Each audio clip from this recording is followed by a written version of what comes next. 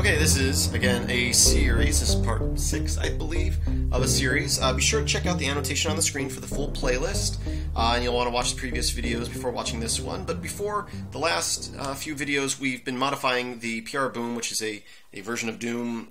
We've been modifying the source code and compiling it, making the game have new functionality. Today we're actually going to start editing the binary file. Now, this is something you don't have to do with Doom anymore because it's open source. You can get the source code. There's a few different versions out there and modify it, make your changes. But if it wasn't open source, if the source code was not available, if you wanted to make modifications to the game, to the actual functionality of the game, not just the graphics, which there were WAD editors, you would have to edit the binary. Back in the day, there was a program called what was it called? Do Hex something. And it would allow you to modify certain things like the speed of a character, the damage, its health. It was a great little tool, and what it was manually editing the binary file, which it was actually, I should say manually. It was doing it for you, so you didn't have to manually edit the binary file. Today we're going to be looking at doing something very basic, changing some messages in the game by editing the source code. So first thing I'm going to do is I'm going to start Doom up. There we go. So in here, start the game, I can say IDKFA, which is a cheat code, and up at the top it says, very happy ammo added. That was the message. So if again, IDKFA, that's the message for that cheat code. And if you watch previous videos, almost all the messages in the game are set in a file. They're predefined. But luckily, lots of times when binary files are compiled, the strings maintain their stringiness. So we can actually go into a hex editor and very easily find the strings we're looking for and edit them. I've done this in a previous tutorial. If you have a program that has menus and stuff, you can edit the menus in many cases.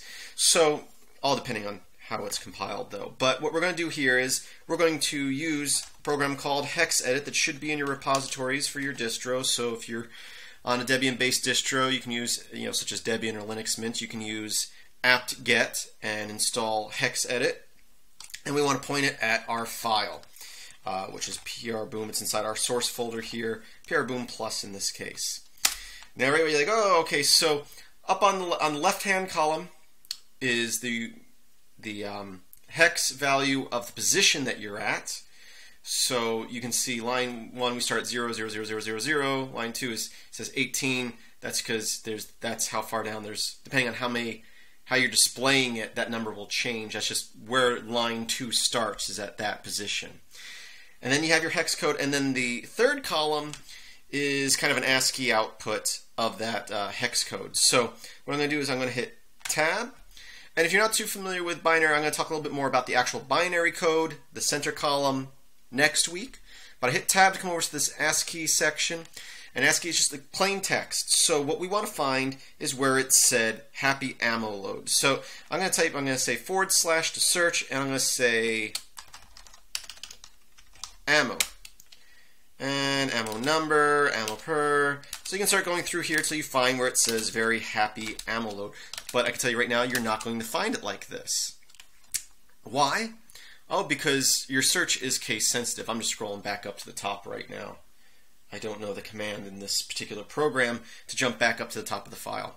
Anyway, an example, I can say / oh, maybe it's ammo like that. And you can start searching like that. And there's some words ammo with it, but none of them say happy ammo load. Okay, so how can I search through this and find the string I'm looking for? I'm sure there's a way to search case insensitive in this program, but the way I normally search for strings, a quick and easy way, is to use a program called strings and another program called grep. And I've mentioned strings before.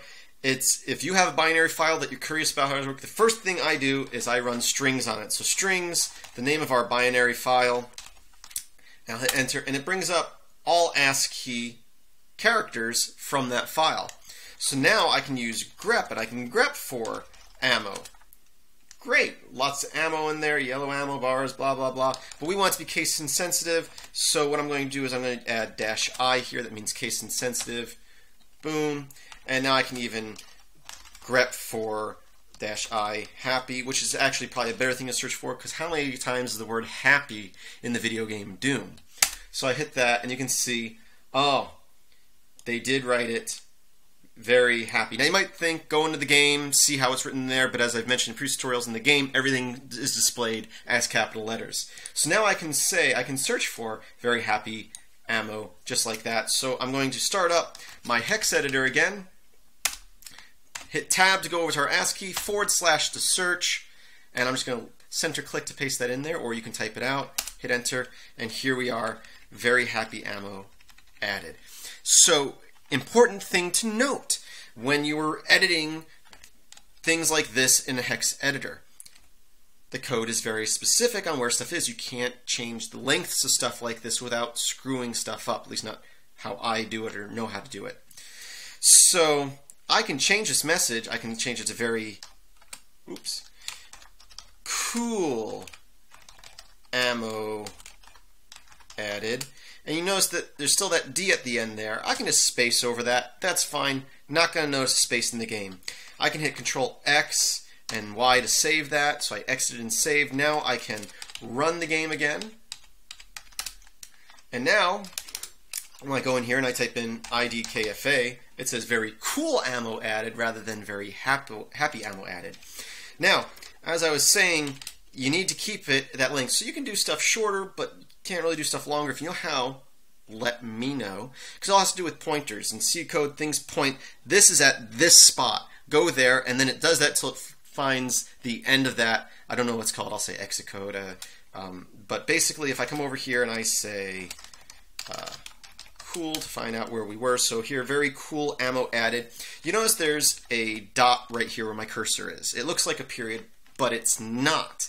That's indicating the end of that string. So when you type in that code, the cheat code, the Doom binary goes, okay, look in memory and go to this point. And it goes right to where my cursor is right now, the very beginning there, and display that until you hit the end of that. And this dot right here is where that ends. Now, if I hit tab, you see it brings me back over to right here, my the hex code. So I can tab back and forth, and you see it says 00. So 00 is the code for that. If I put a period right there and tab over, you'll notice that it's 2E. See? 2E. So a period and that end of the string are two different things. They may look the same over in the ASCII because it's just being displayed as a period. It is not really a period. It is a 00. It's like a null character. So if I tried to make this longer and I was just to wipe out that dot, as you can see now over here, it's showing up as a 20 in the hex code. The program is now going to go, okay, when you display this message, start here and go all the way to here. So it's going to display that second message too, which is obviously not what you want, and not too bad in this case. So if I hit Control X and Y to save, and then I run the game, and I go into the game and I type in IDKFA, you can see it just starts displaying the next message, and it actually even gets cut off because it's too long for it to be displayed here. So again, IDKFA, it says very cool ammo added, and then it starts displaying another message, which is for when you turn off God mode. So if I say IDDQD, turning it on, IDDQD, turning it off, it doesn't affect that message because when I type in that other cheat code, and let me go here, it doesn't care that that null character isn't before there because the code says go straight to this point in memory and display everything to this dot. So although we didn't want that message displayed, we didn't really screw up the game, but that's because we're just working with strings here. If you remove the null character for something outside of these strings, the game will probably crash or could cause some sort of security risk theoretically, especially if you're playing a network game. So you want to be conscious of that. So if I accidentally deleted that, such as I did, how do I put that back? I can't just put a period there because it will display a period in the game there. What I'll have to do is hit tab and I'll say 00. And now that character is a 00. If I hit Control X, Y to save, run the game again. Notice that we don't have to recompile because we're directly editing the binary file. IDKFA, and we're back to our very cool ammo added.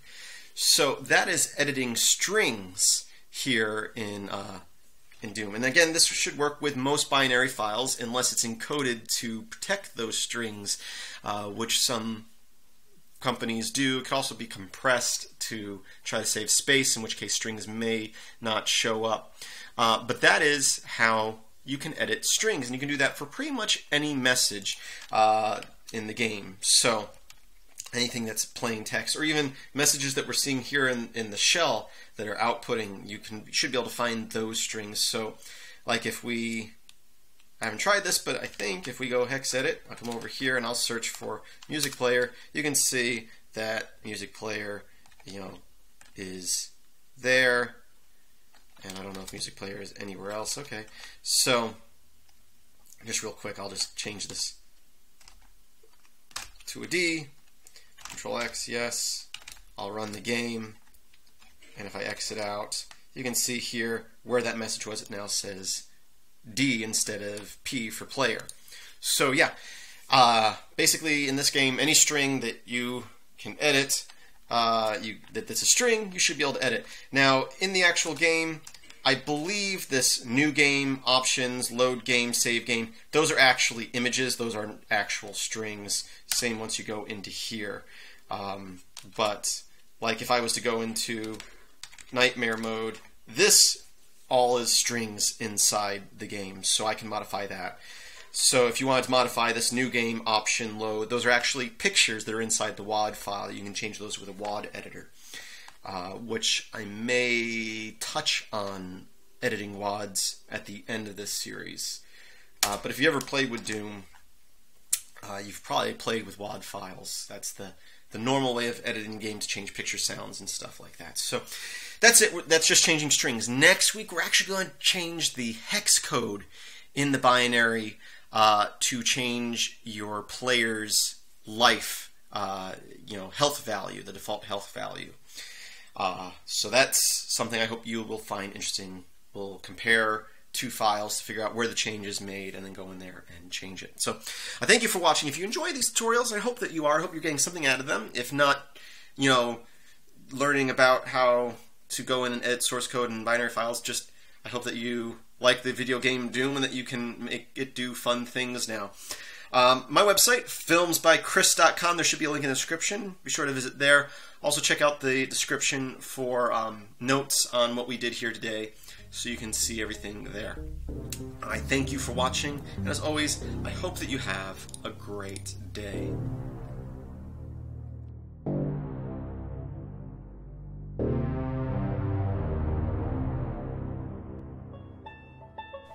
Okay, this is an introduction to filmsbychris.com. I'm Chris, that's Chris with the K. That's me right there. My daughter Ember, and my wife Jennifer. We pretty much live in the swamps of Florida. I'm a firefighter by day, as well as by night. We work long hours. But that's not why you're here. You're here about the videos I put up on YouTube. These videos are mainly about computers and programming, which means most of my videos look something like this. And if that's what you're interested in, great. If not, that's alright.